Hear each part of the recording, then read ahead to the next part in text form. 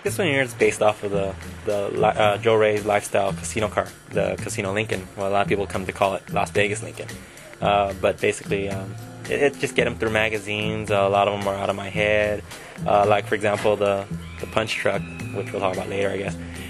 Down there it's called Quiet Storm, which is like a totally different thing than the punch truck.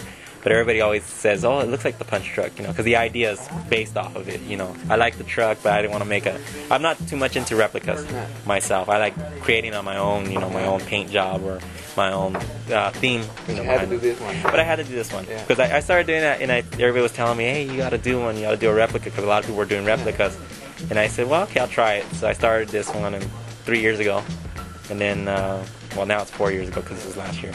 And then, basically, you know, I just saw it and I just started building it and fooling around with it. Another challenge, I guess you could say. So it took you 4 years to complete? Actually, it took me 3 years, but now, because it's been done about a year ago. It's not, in fact, it's still not done yet. I'm still working on some of the little things on it, like the little details and stuff like that. The majority of it is. But basically, it took me 3 years to build.